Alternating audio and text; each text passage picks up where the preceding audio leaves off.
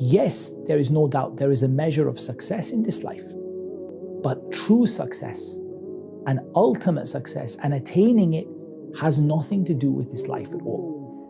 Everyone shall taste death, and only on the day of resurrection shall you be paid your wages in full. And whoever is removed away from the fire and admitted to paradise, he indeed is successful. This is your main objective as a Muslim.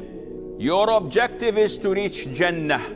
The life after death is everlasting life in paradise or everlasting life in the hellfire. So it is infinitely more important than the temporary life of this world. The life of this world is nothing but a game and some temporary amusement.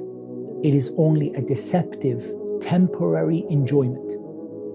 So if we compare the everlasting life of paradise to the temporary life of this world, we actually see that what really matters is the next life, not this one.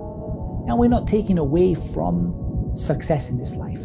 I don't want to take away from the fact that you want to have a good job, you want to have a good education, you want to have a feeling of contentment, and there's nothing wrong with that. But what is wrong is to sacrifice the hereafter for the sake of that temporary success.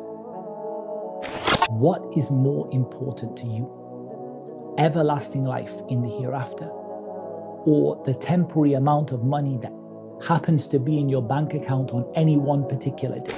As a Muslim, the priority has to be the hereafter. And the priority has to be realizing that this life was created as a test, not as a paradise. The one who created death and life in order to test which of you are best in deeds. Use the limited time that you have now to earn success in the hereafter. O you who believe, protect yourself from the punishment of Allah and let every person look what you put forward for tomorrow. And protect yourself from the punishment of Allah.